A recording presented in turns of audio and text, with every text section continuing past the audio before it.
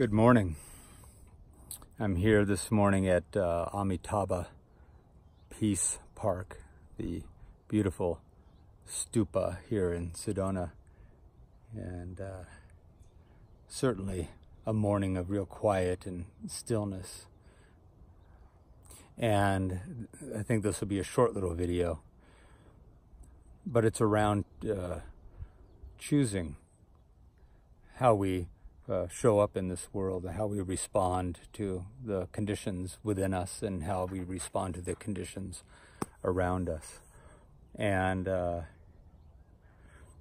there's one way of recognizing when we're perhaps reacting from our triggered self, our conditioned self, our childish or our child wounding, our hurt, our fear, our pain, our confusion. And to recognize that moment when something feels out of alignment, where it doesn't feel loving, where it feels like we're constricting and coming from a place of hurt and wanting to hurt or blame others.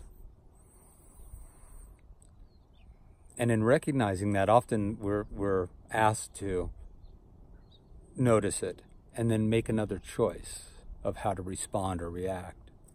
And I want to offer this morning that perhaps the next choice, in first recognizing where we're coming from a place of smallness, of fear, of lack, that the first choice is the choice to stop.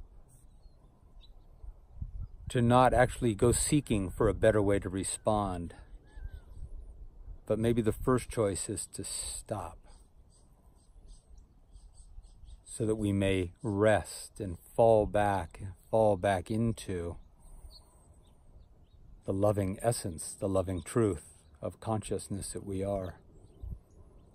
And then to see what response naturally and authentically wants to arise from that place of loving stillness. So rather than move from recognizing I'm coming from a place that is from my wounding, and that is causing a reaction. Okay, I notice that, and instead of going from that to say, oh no, what would be the better response? Maybe the first choice is to stop.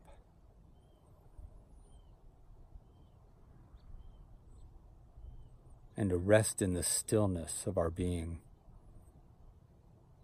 until that then informs what the next choice, what the more loving response would be. Beautiful. Much love. Blessings.